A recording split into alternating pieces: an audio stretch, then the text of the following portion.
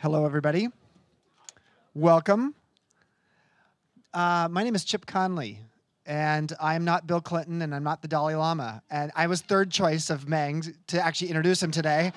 But I am incredibly honored to be here as a friend of Meng and just a huge fan of him and his work. In preparation for being here today, I decided to Google Meng and search inside yourself. And the first thing that came up was Meng Stupiditis, which I didn't know that you had this website, Meng.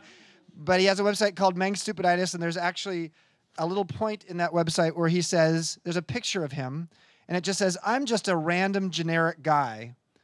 And there's a picture of him and Barack Obama. So I don't... I actually think, although it doesn't say it on his website, I think the symptom of Meng Stupiditis is excessive need for getting your photo taken with famous people. I don't know about you, but I think that's one of Meng's more enduring qualities. I think he should have named the book How to Be a Jolly Good Fellow. But what I love about Meng more than anything is his combination of humility and humor. And in looking at that website, the Meng Stupiditis website, there was a wonderful little poem that he wrote last month called The Not Difficult Path. And I'm going to read it to you very quickly. It's very short, and then we'll have him up here. Meng says, with calm mind, I see my true nature. With jolliness, I open Dharma doors. With open heart, I welcome my Buddha. And with non-doing, I enlighten the world. Meng, come please enlighten us. Thank you.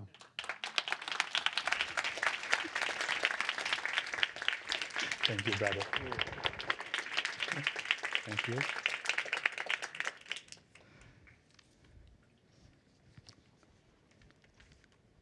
I like to stand behind the podium so you can see less of me. It's always an improvement when you see less of me. So welcome. Oh, the clicker is here. Okay. Thank you, Chip. Chip is a wonderful, beautiful human being, and it's always nice to be introduced by you. Thank you. So I want to start by telling you a famous Zen parable. And it's a parable of the guy on the horse. Right? So some guy was like riding on a horse, and he was passing by some guy walking on the street or standing on the street. And the guy standing on the street asked the guy on the horse, so, rider, where are you going? And the guy on the horse says, well, I don't know. Why are you asking me? You should be asking the horse.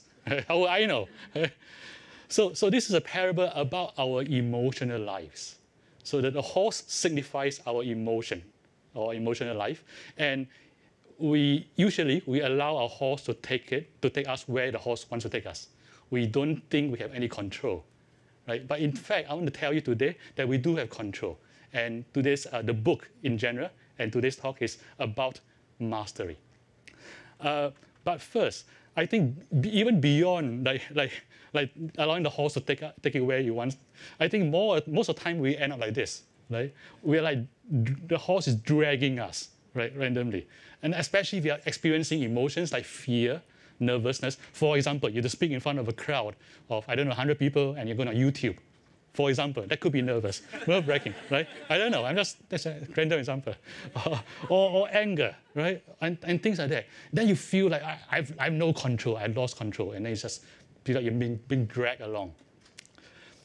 Search inside yourself is the idea that you can improve on that. So the first level of improvement is going from that to this, right? Looking cool, right? So. And smoking a Marlboro, right? But no, I'm just kidding.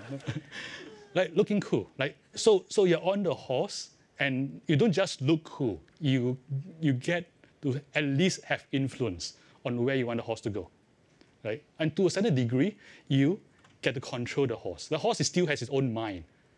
In the same way, our emotional process has its quote-unquote own mind, but you get to control it, guide it where it wants to go. However, it gets even better, right? You can go from this skillfulness into this mastery, right? Like can stand on the horse and so on. I wish the Gashes are here, and I think they'll appreciate this. Right? So this is emotional mastery. question then is, what does emotional mastery look like in the context of work? And I think that emotional mastery manifests itself in the type of statements we make about ourselves in relation to our emotional skills and success. So, the gadgets are here. Okay, I just continue talking. Yes. For example, the example of those statements, we tell ourselves, if I have strong self-awareness, I will be so successful, right? If I can remain calm and confident in crisis, I'll be so successful. If I can create optimism and resilience, I'll be so successful. Right? And if I can understand people better, and I can instinctively like people, and I can help people like me, I'll be so successful. So all these qualities I just talked about, confidence, awareness, optimism, and so on, they come under the umbrella of emotional intelligence, which is defined as this.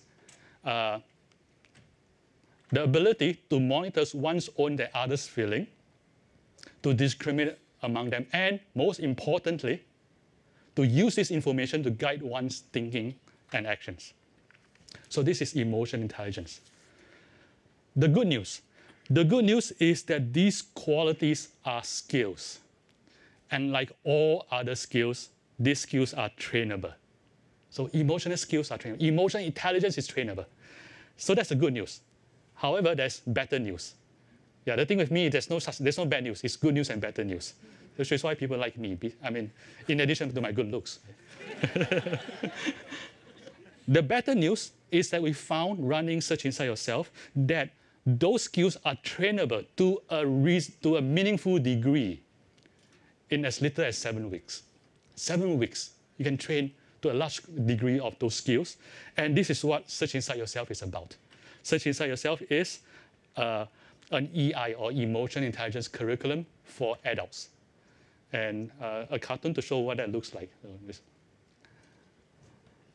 Okay. The question then is, how do you, hello, welcome. Okay. Yeah, it looks like I'm being nice and waiting for Geshes to sit, but I'm just taking a break. I'm drinking my water. People think, oh, Ming is so nice, but no. Just kidding, just kidding. How do you learn emotional intelligence? It turns out that you cannot learn emotional intelligence just by reading a book, right? You can learn about EI, but you cannot learn EI. In the same way, there's an analogy. The analogy is the gym, right? Exercise, working out. You can learn about getting fit, but the only way to get fit is to do it, right? Is exercising. So therefore, to acquire emotional skills require training, right? Just like to acquire muscles, requires training. Question then is, what are we training? We are training the brain. We can do that because of something called neuroplasticity, which is the discovery that what you do, what you think, and what you pay attention to changes the structure and functions of our brains, even for adults, even for engineers. Right? The most important part is attention. What you pay attention to changes the structure of the brain. And that is how we can acquire emotional and mental skills, by training our brain with our attention, which I'll talk about soon. Which leads us to another question. Oh, by the way, and this is a very important insight, the insight that even adults and even engineers can train their brains. Which leads us again to the next question, which is, how do you train emotional intelligence? Turns out all you need is 3 easy steps. Step 1, 3 easy steps. Step 1 is attention training. Step 2 is self-knowledge and self-mastery. And step 3 is to create mental habits. And I will talk about this in some details. Oh, by the way, the cartoons you see on the slides, they're the cartoons in the book. Yeah, so the book has cartoons. And I know I was writing like, I told myself, if I'm writing a serious book about emotional intelligence and mindfulness, it has to have cartoons, right? And who ever heard of a serious book without cartoons, right? So this is why I did that. Anyway, so the first step is training attention, which is counterintuitive, right? If we talk about attention, it's like you come to a class that calls itself an emotional intelligence class. What has attention got to do with emotional intelligence? Doesn't seem to make a lot of sense. So here's where it makes sense. The attention we're talking about is to basically create a quality of mind, which is this, which allows you to be calm and clear at the same time on demand. So the idea is to develop your mind, develop attention to such a degree that whatever situation you're in, right, whether you're just hanging out, speaking in front of public, or like you're under stress, the customers shouting at you, right, you have deadlines, the bosses are like looking at you, and you can drop into the state where your mind is calm and clear at the same time on demand. And that, my friends, that is the foundation of emotional intelligence. And again, the good news is this is highly trainable. Again, this is to a question. Yeah, it's highly trainable. How do you do this? How do you train this quality of mind? Turns out it's very simple. I mean, it's embarrassingly simple. It is through a technique called mindfulness. And you're going to define mindfulness, and you're going to laugh at me because it's so embarrassingly simple. It's this. Mindfulness, oh. Oh. Okay. Mindfulness is paying attention, but not just paying attention. Paying attention in a particular way, on purpose, in the present moment, non-judgmentally. That's it. That is mindfulness, right? And it's so embarrassingly simple that we can even like do it in a couple of seconds. So I'm going to invite everybody to do a 10-second exercise. And it's very, very simple. All you have to do is to bring a gentle attention to your breath, the process of breathing, whatever that means to you. And then if attention wanders away, just bring it back very gently. That's it. We're just going to do 10 seconds, which is one breath. Okay? Easy, right? Even an engineer can do that. Okay? So, but because I'm an engineer, I'm going to time 10 seconds. Okay. So 10 seconds, attention to the breath beginning now. Very gentle attention to the process of breathing. And if your attention wanders away, just bring it back. That is all. And that was 10 seconds. Easy. So easy, anybody can do this. So that's the embarrassing part. The hard part is doing this, being able to deepen the mind of mindfulness, like calm and clear. Deepen it, and to bring it out on demand, and to stay in it for as long as you want. So that's the hard part, right? The easy part is we know what it is. We can all bring about it in 10 seconds in a semi-controlled environment where there's like nobody fighting each other or something, right? But it's easy. You might ask a question, which is a valid question. It's what I call the WTF question, which is, it sounds so embarrassingly easy. What good can it possibly do, right? It's like you bring attention to breathing. You bring back, yeah, like, what good can this possibly do for you? It turns out it does wonders. And here's the analogy, the physical exercise analogy.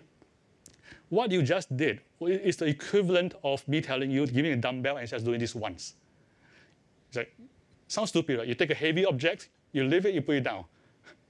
Like, what can that possibly do for me? It turns out that if you do this enough, you develop strength. And then once you develop strength, you realize that you can do things that you can never imagine before you were strong.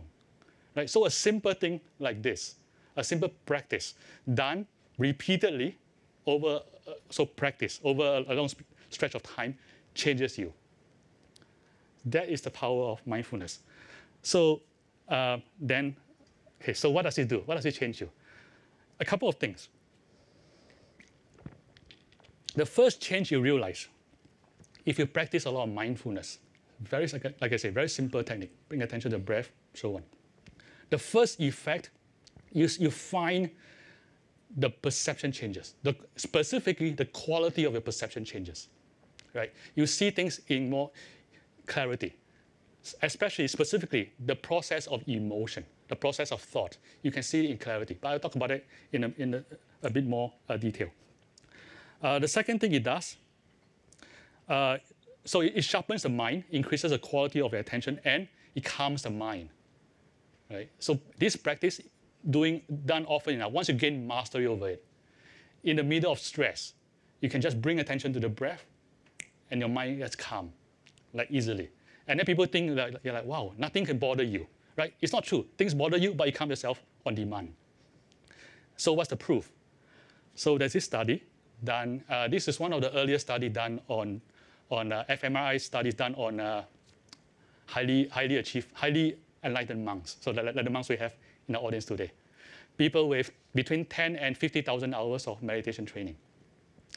And this involves the part of the brain called the amygdala, which is a very special part of the brain.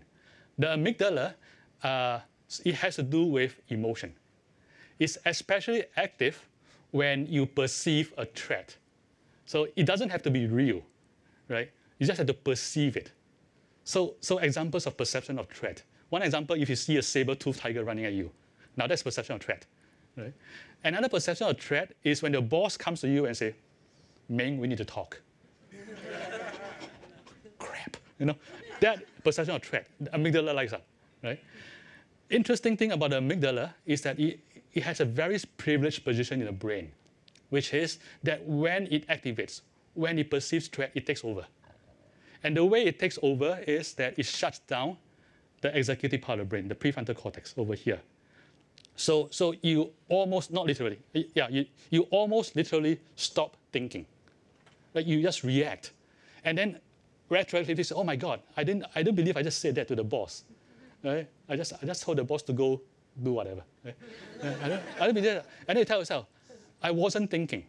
Or it turns out neurologically you were not thinking, like for real, literally. So that mechanism has been around for like millions of years, and it's there for a good reason. It helps you survive, right? If you see a saber-toothed tiger running at you, you don't want to think. You don't want to say, is that dangerous? Should I Google this? Oh, wait a minute, Google hasn't been invented. This sounds like a problem. Right? You don't want to go through that. You just like, oh crap, run, right? So that's how the mechanism works. Unfortunately, it has like negative consequences for what we have today, because if amygdala triggers all the time, not very healthy, causes problems. Especially if you're shouting at the boss, career limiting. However, the question then is it possible to downregulate something as primitive as the amygdala? Well, of course not. It sounds stupid. It turns out the answer is yes, right? Accomplished monks like the Geshes we have, they can do this. And it's shown in fMRI that they can downregulate something as primitive as the amygdala. And the more practice they have, the more effectively they can do that. It is fascinating. This was one of the beginnings, the birth of contemplative neuroscience, one of our first glimpses into the mind of a meditator from fMRI. One of the objections, if you see the graph, is that, yeah, this is like 10,000 hours of training. I don't have 10,000 hours to meditate. Right? Happily, so again, like good news and better news. Good news is this works. Better news is that it turns out you do not need 10,000 hours. The latest research I've seen is, anybody want to guess? Those who haven't been to my class, by the way. Anybody want to guess how little time it takes to have a measurable effect? Okay, no guesses, I'll tell you. 100 minutes, like slightly more than an hour. 100 minutes is all it takes for you to begin to have a measurable effect, for your life to begin changing. Like, fascinating stuff. Okay, let me see. Modulate them. Okay, so this is step one. Step one is attention training. Mindfulness, another way to see mindfulness is this. It is like your mind is like a flag, right? Fluttering in the wind, in motion or in distress. And mindfulness is like a flagpole that in this case literally grounds the mind. And this is how you can remain under stress and you're stable at the same time. So this is one way to look at mindfulness. So this is step one, attention training. So what is step two? Right? Step two is self-knowledge and self-mastery. Using attention. So what does that mean again? So let's begin with a picture. I'm going to show you a picture. Okay. If you look at this picture, you don't know what this says, right? However, if we do two things to the picture, the first thing we do is we increase resolution. Okay? The second thing we do is we increase vividness. Or in this case, vividness means brightness and contrast. What happens? If you do that, excuse me, you find that you have useful information that was hidden from you before, right? In this case, for those who can't see, it's like Colonel Sanders trying to hide the recipe of chicken. If not for Colonel Sanders, you can see the recipe already right now. So the equivalent of the analogy is this, is in the mind, when your attention becomes, when you have training in mindfulness, your attention not just becomes calm, it also becomes sharp, right? And what that means is two things. First thing it does for you, increases the resolution at which you perceive the process of emotion. What does it mean? So resolution is on two dimensions. There's a spatial dimension and a temporal dimension. Spatial dimension means that you're able to perceive changes in the emotional process that you never noticed before. Right? For example, to make it substantial, you begin able to see, or later, temporal resolution is the ability to see changes in small deltas in time. Combined together, to make it substantial, it means, for example, the ability to see an emotion the moment it is arising, and to see the emotion the moment it is ceasing, and all the tiny changes in between. The mind acquires that ability. Sorry. Oops. Okay, we're back to this.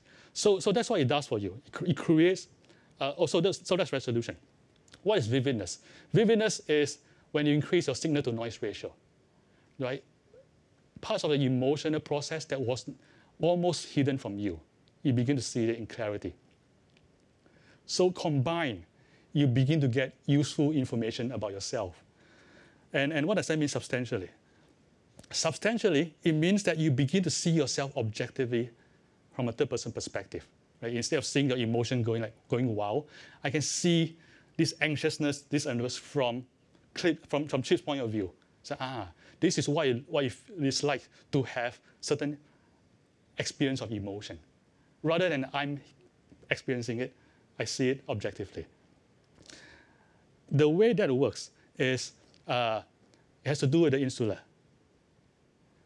So there are parts of the brain here on both sides called the insula, and they are related to a few things. The first thing they're related to is awareness of bodily sensations, especially visual sensations inside the chest and stomach. The second thing is correlated to is awareness of emotion. Right? And the third thing, surprisingly, is empathy. So people with strong insula are strong in all three dimensions. And it turns out the insula can be trained. Right? It's very easy. All you have to do is to bring attention to the body. That's all. Right? And if you do that a lot, every time you do that, you strengthen the insula a little bit more. And if you do that a lot, you become very aware of yourself or your emotion. The question then again is, what does that do for you? It's like, I'm aware of I'm feeling anger the moment it arises, whatever, right?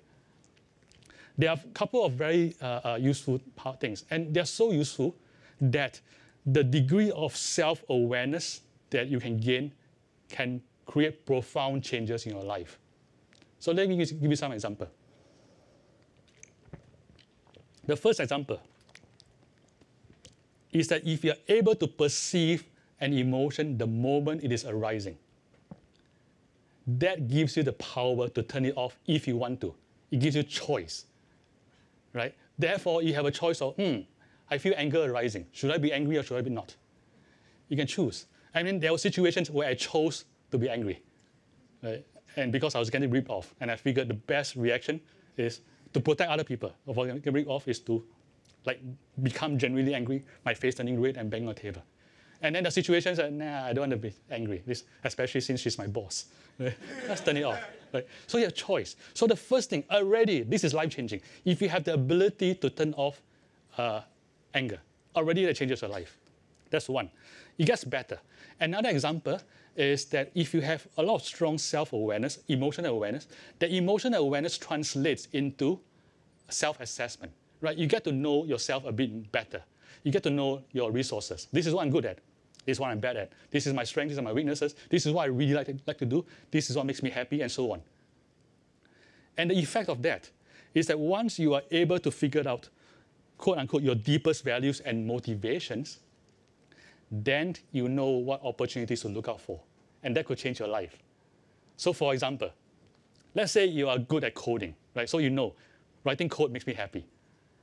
But suppose that you took SIY, and then you know something beyond that. You know that beyond writing code, something else makes me happy, which is connecting people. Let's say, just an example.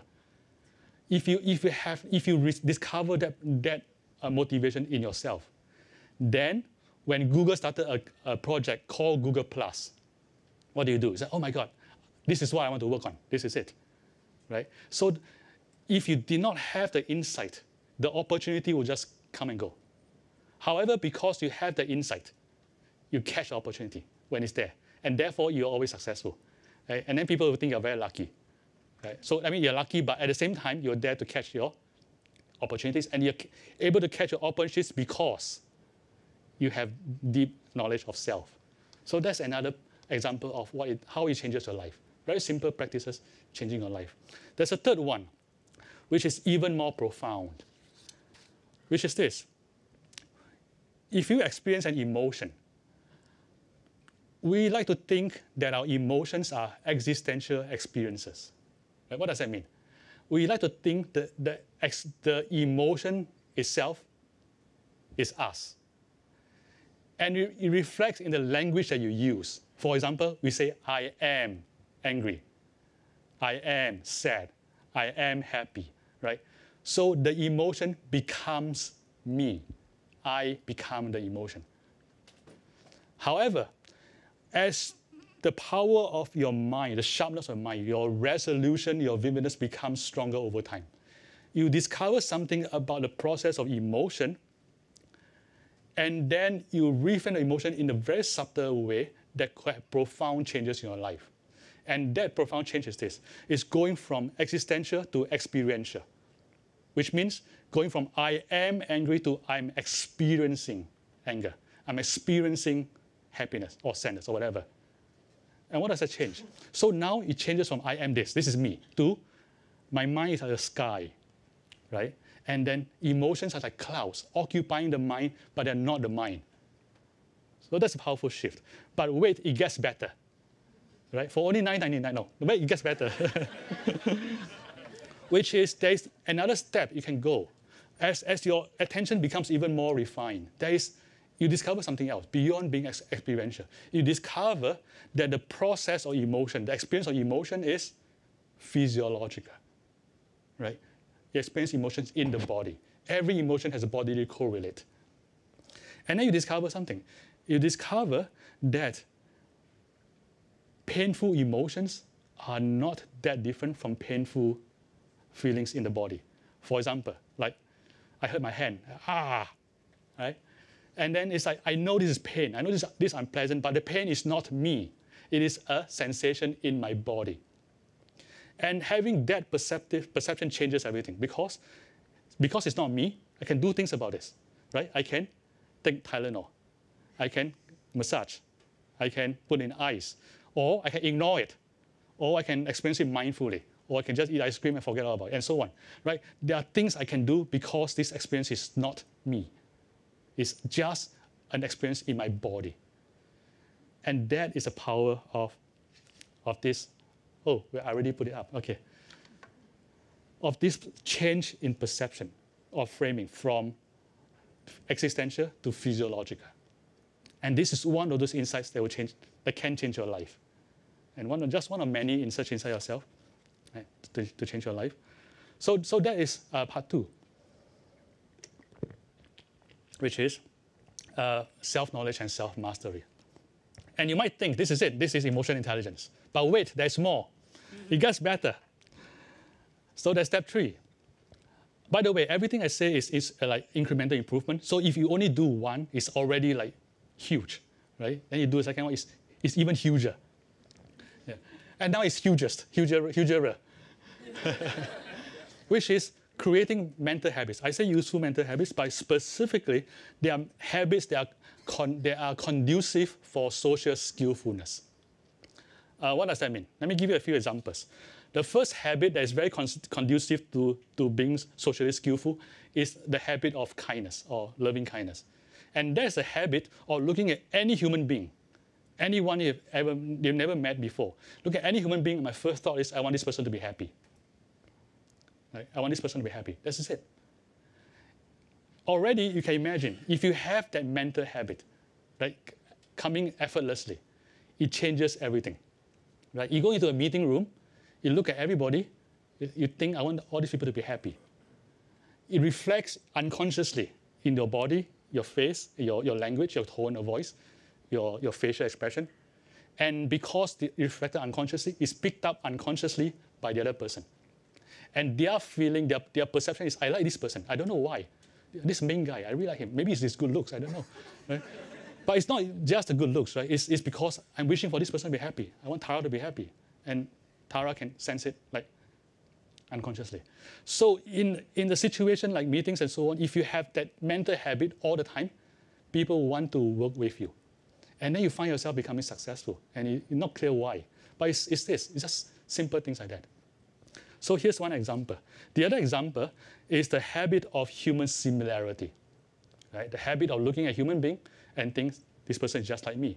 But in 3 specific dimensions, by the way. Not like me in every way. Right? I mean, it's not like Chip and I who are like we're so alike, only our moms can tell us apart. Not like that, right? Just like me, 3 dimensions. The first is looking at any human, especially in a situation of conflict. This is very useful. Looking at any human being in a situation of conflict, this is a human being, just like me. This person wants to be happy, just like me. This person wants to be free from suffering, just like me. This is it. 3 things. 3 things alone can do wonders. It changes, in the situation of conflict, it changes how you react. It changes how you solve the problem. I mean, it creates a possibility of solving a problem. It changes everything at work, makes you successful. So just a cartoon to show. So that was the right way to do just like me. So a wrong way to do just like me will be this. Don't do this.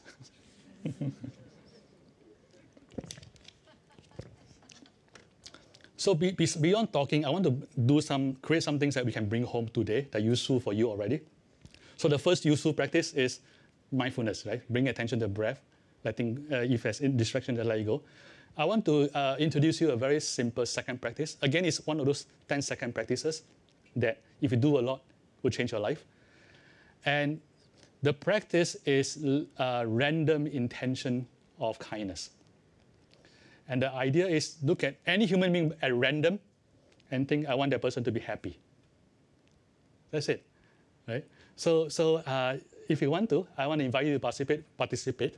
In the next 10 seconds, look at 2 random human beings in this room and just think to yourself, I want this person to be happy. Okay, 10 seconds. Don't say it, just think it.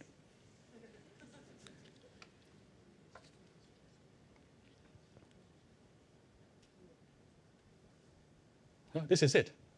Kind of fun, right? Kind of fun. I mean, first it changes your life, you do that a lot. But beyond changing your life, you might find that the intention that you're wanting other people to be happy is intrinsically rewarding. Right? And I think it has to do with our evolution, right? Being ultra-social beings, like wanting others to be happy, creates the conditions for ultra-sociality, for our tribe to survive. So try this a lot, right? When you walk out this room, every hour or so, just look at a random human being and say, I want that person to be happy. Like really think of that thought and make it a habit. Oh, by the way, everything I just told you, these are informal practices, and they are like ways, they're formal practices to make them even better. So read a book. And again, the question, why does this matter? I mean, yeah, I wish for people to be happy, helps me succeed. Why does it matter? It matters especially if you are a manager. if you are a leader. And there was a study which I found fascinating, which was published in '03, and it showed this. So in the study, they compared a bunch of managers, they ranked them by effectiveness, and they compared the most effective top 25% of managers in the company with the bottom 25%, and figured out what differentiates between them. It turns out in that study, there's only one difference, which is affection, which is the top managers, they love people and they want to be loved. And somehow that makes them even more effective. And it turns out there's a simple explanation, which is if people love you, they will work harder for you. That's it, right? The quality of the work improves, right? So, but now with the data, so it turns out that being loved is good for your career, especially if you are the boss. You say, yeah, sounds good, but I'm sure there are limiting situations, right? I'm sure it doesn't work in the US Navy. It turns out in the US Navy, and this was a study back from 1988, a study on what makes the best naval commanders. And you think people in Navy, they give orders, make it so, engage, fire, right? Go wash the toilet. No. You would think they're tough people, they're tough guys, that they don't do nice, right? And so on. Well, it turns out, according to this study, it's a famous study, even in the Navy, being nice works. So here's a description of the most effective naval commanders in the US. They are described as more positive, outgoing, emotionally expressive, dramatic, warmer, more sociable, appreciative, and trustworthy, and so on. In other words, these are nice people you want to hang out with. And the title of this study is Nice Guys Finish First. Yeah. So even in Navy, and just to reinforce the point again, I'm a comic, nice guys in the military.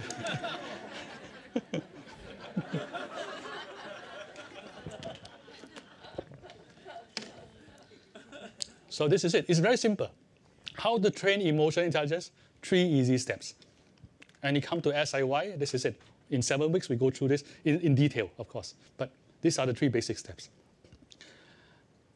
So our hope is that when we train emotional intelligence, it helps you become more successful. It helps you become a better leader. And most importantly, at least to me, is to create the conditions for happiness. And happiness, I really like this definition, which is a deep sense of flourishing that arises from an exceptionally healthy mind, not a mere pleasurable feeling, a fleeting emotion, or a mood, but an optimal state of being. And this is from Matthew Ricard, who is known as the happiest man in the world, but there's a story behind that, which I'll tell you when we have time. But this is it, right? What you learn, the emotional skills you learn in search inside yourself, and in general, the emotional skills, the skill for self-awareness, the skill for mastery over self, the skill for loving kindness and compassion, ultimately what it does is this. It creates the condition for happiness for everybody. And I want to create a happy world. So that's what I do. So let me see, some more minutes. So does it actually work? Right? We've been running this in Google for about 5 years. The feedback we get over and over again, which most warms my heart, is this. Oh, not a circle. The thing inside the circle. Which is, your class changed my life. That's very powerful, right? I mean, imagine coming to work on a Monday in the office, and then you take a class in the office, and it changes your life. And just simple things like what we talked about, like awareness, empathy, and so on. So there are different ways people's lives have been changed. So some people say, someone is purely like career-wise, I got my promotion because of SIY. Right? Give me the skills that got me my promotion. Some people say, I was going to leave Google. And then during SIY, I discovered I love my work. I decided to stay. And then people will say, my marriage became better. Some people say, I see myself through kinder sets of eyes. I see people with more kindness. Like profound changes in 7 weeks. So warms my heart. So the last part of this talk is the question of why did I do this? Right? How did Search Inside Yourself begin? Embarrassingly enough, it began with world peace. Search Inside Yourself started because I wanted to create the conditions for world peace in my lifetime. And the way it started was we have this thing called 20% time project. Like for those of you watching on TV, engineers, at least in my days, when I was a young man, we could spend 20% of our time working on whatever project we wanted. And I figured since I can do whatever I wanted, I might as well solve the toughest problem I know, which is world peace. Right? I mean, like mining asteroids, anybody can do that. Right? World peace, that is tough. Right? So I started thinking to myself, like the first question I asked, what are the necessary and sufficient conditions for world peace? I figured something out. I figured that there are two conditions which are necessary, each one insufficient, but combined may be sufficient. The first is the end of global poverty. The second is inner peace, inner happiness, and compassion on a global scale. And combined, I think they are necessary and sufficient. And then I figured since Gates and the rich guys are working on the first one, the second one, nobody's working on it, I'll work on it. How do I do that? And then after a few months, I figured it out. I figured out that the way to create inner peace, inner happiness, and compassion worldwide is to align it with the success of individuals and businesses. Right? If we can create those qualities in ways that help people succeed at work, that help business bottom lines, it's going to spread. Right? If it's just about goodness, it's kind of nice. Go hug a tree, right? But if it's like this thing, it will help you get your next 3 promotions, and it will earn the company a lot of money. Oh, by the way, you will create world peace. Okay, so where do I sign up? Right? So the idea, there's a word for it. I'm blanking out right now. Upaya, skillful means, which means that to do something good, right?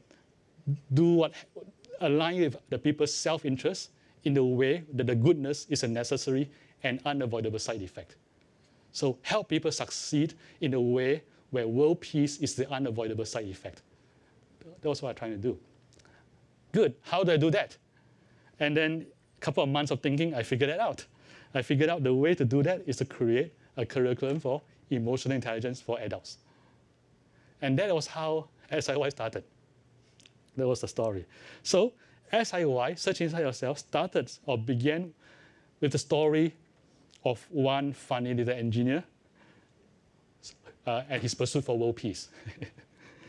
And I hope that this story will have a funny and happy ending. Right? Yeah, it's about world peace. Yeah. So I hope for the happy ending. So I set out to write a book. Can I borrow it? So I hold it up. So I set out to write a book that is funny and practical. And I hope life-changing for the readers. And there are a few people who told me it's life-changing, just the book alone. I hope you like the book. And more importantly, I hope you will change your lives. And I hope all of you will aspire to create the conditions for world peace in your lifetimes too. And thank you.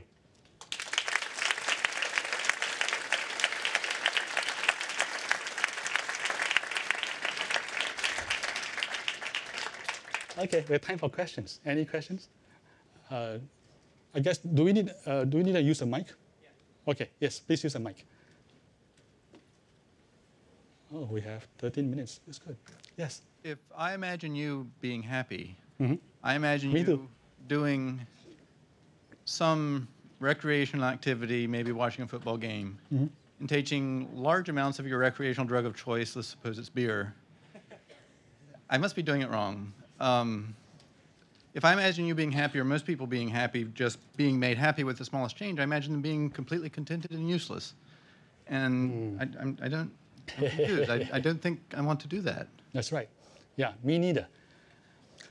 So I tell you my experience, which may or may not be universal, but I think it's universal, which is that I discovered for myself that if I'm in pursuit of happiness, then I'm just doing happiness. Something is holding me back from greater service. However, if I'm already happy and I feel that I'm free to contribute, and that's how I feel that I can go out and try to change the world. And because if I succeed, I don't gain anything. If I fail, I don't lose anything. And therefore, I'm free to try. And so for me, like having a source of happiness that is not dependent on sensual input. Having that was actually freeing and frees me to do big stuff rather than the other way around. Yeah. Of course, I don't mind playing golf too. Thank you. Yashi? I have two kind of questions. It's really not challenging you. Okay, yeah.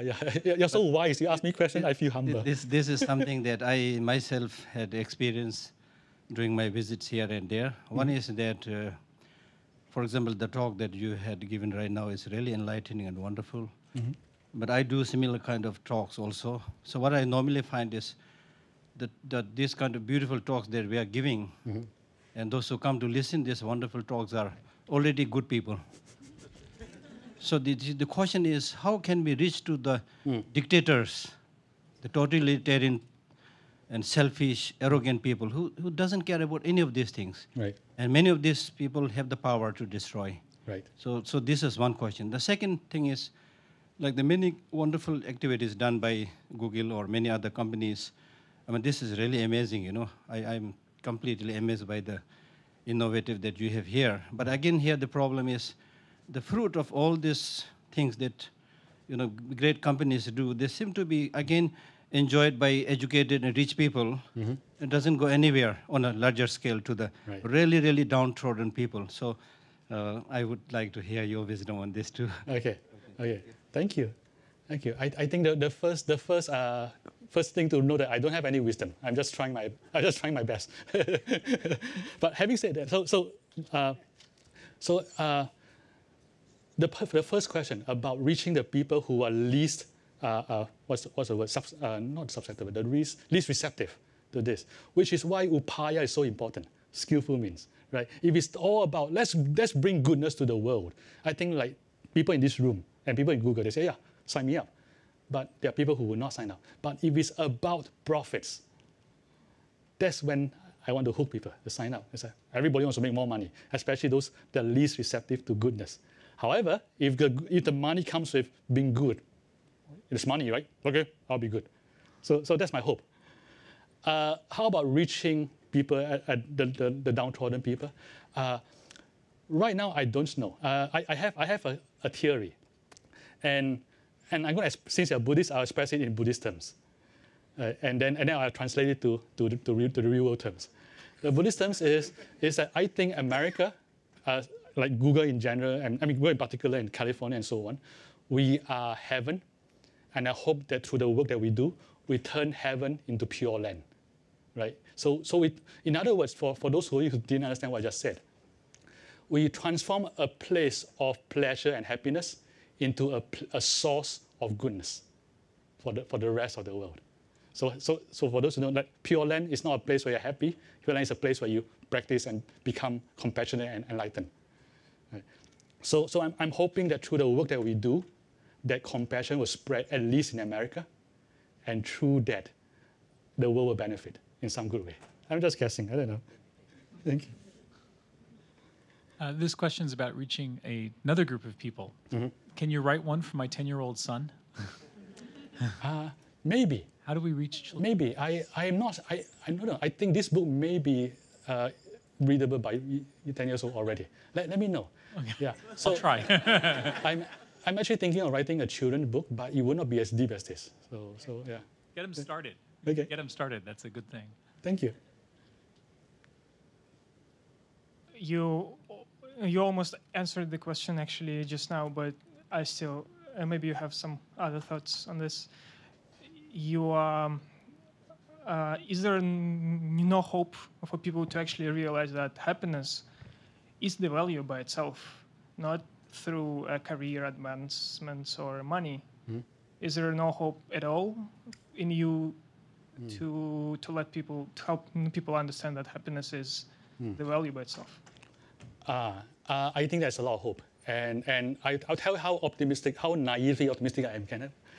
I'm so optimistic that topic, right, that there is a source of happiness accessible to normal human beings with mental training. And that source of happiness is independent of sensual pleasure. I'm so optimistic it's in chapter 3. It's near the beginning of the book.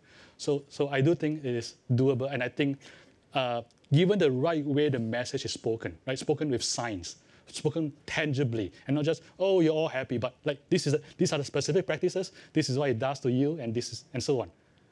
Spoken in the right language with the right data, I think you can reach masses, and I think people will get it. I hope. Thank you. Sorry, I keep stealing your books. Yeah, good thing. Yeah, I don't know. It's kind of scary to take things from monks because they know kung fu or something. Just kidding. So if you see me like, and then, You promised a story about the happiest man of the world if there is enough time. Is there enough time? oh, there's enough time. Okay, since there's nobody behind you, I'll tell the story. So the story is, it turns out that neurologically, there is a way to measure happiness, which is very surprising. And it's a very simple way, which is they measure the relative activation of the left prefrontal cortex over here, a specific part of the, and then versus the right prefrontal cortex. And it turns out that if the left-right tilt, if it's more left than right, the person respond, the first person experiences, I'm happy, I'm optimistic, I'm joyful, and so on. Positive stuff. And the more the gradient, the more positive the person reports, and vice versa.